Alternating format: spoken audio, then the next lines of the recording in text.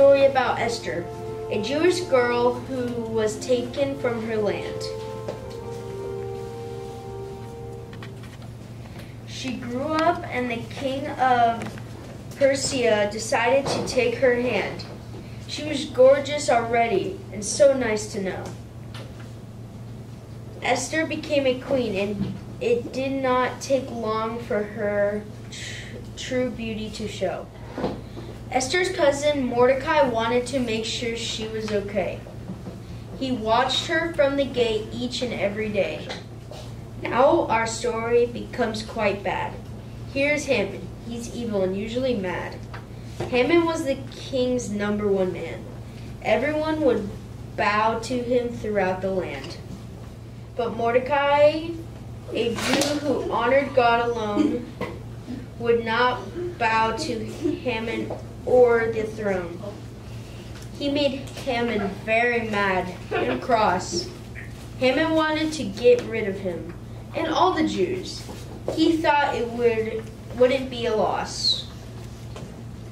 Haman told the king to make a law that could never change. Every Jew would be gone, and Haman made sure that this was arranged. So the law was written and set far and wide.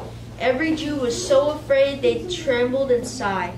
Mordecai knew that Esther could change the king's mind. She needed to help the king not to be so blind.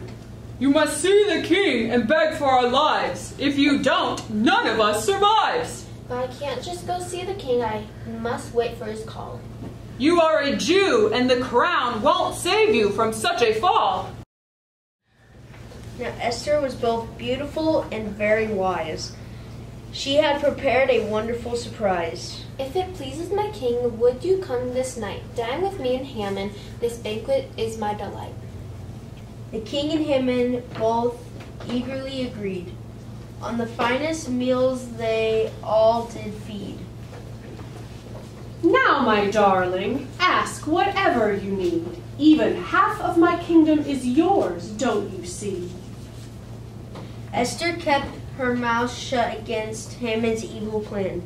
So she hopes they both dine with her soon again.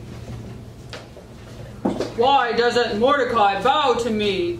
I'm so important. There's no one like me, you see. Esther, ask me anything, whatever you need.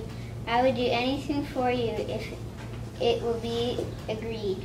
Haman's plan to get rid of all the Jews is not right. I'll be a goner too, and I'm in such a fright. This just will not do. We will make sure you and everyone stay safe too. The king was very angry when he went outside, but Haman begged and pleaded by Esther's side.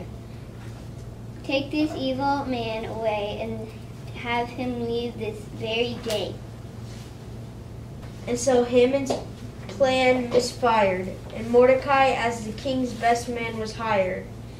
And we learn from Esther, who was so noble and true, godly character is a beauty that always shines through. The end.